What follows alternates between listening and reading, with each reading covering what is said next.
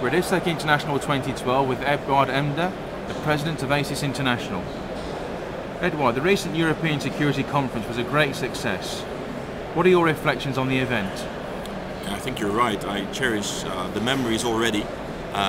We had a huge turnout, more than 500 people in attendance, and then of course our speakers and some honorary guests.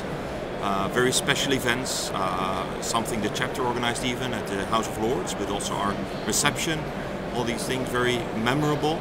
But in the end it's all about the content and about the quality we deliver, and I think we've been very consistent in delivering top quality speakers and subjects that people liked. I've got that feedback from many members, and as well as non-members who attended. And I think it was a very good event, and it's actually pressing us to be even more successful next year in Göteborg when we meet there. And I would like to see many people there, also from the UK chapter, of course. There were many there, many keynote speakers from the UK, but I hope that this will be a consistent thing for us in Europe. And as you know, I'm a European president, the first in ASIS to be from Europe and actually from outside of North America.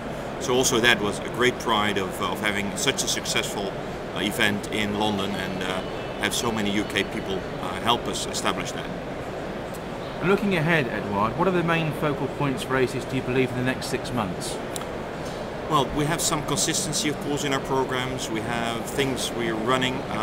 On the other hand, personally, I'm looking forward to Philadelphia. I really want that to be a big thing. That's my personal goal, so to speak, as a volunteer and this year's president. On the other hand, also getting as large as number we can have from Europe attending Philadelphia mid-September. So I would like to invite members and non-members alike to join us there. We have some other programs. I'm traveling a lot. I'll be celebrating the anniversary, 25-year anniversary in New Zealand, also touching on Australia, South Korea, Japan, Singapore. I'm really honored and delighted to meet many members. Not all of our members are traveling all the time. We have people restricted in what they can do in terms of budget or their remit. And it's really fun to meet people. ASIS is an organization that attracts people that stay I joke, if they survive the first year because they feel welcome and they feel the value of the $150, it's easy to stay on for life until retirement or someone finds another job. So I'm very happy meeting them. We have other programs going on.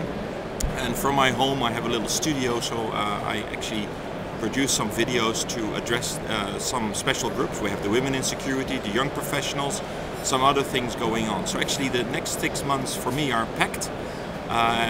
ASIS presidency is my almost full-time job, because I really want to make a difference as the first European president for this worldwide organization, and especially with our recent growth to 38,000, I think hopefully we can all work together to keep the quality and improve numbers to reach 40,000 at some point next year. And then I'm slightly retired from this role, and I look forward to meeting many people celebrating the future for ASIS then.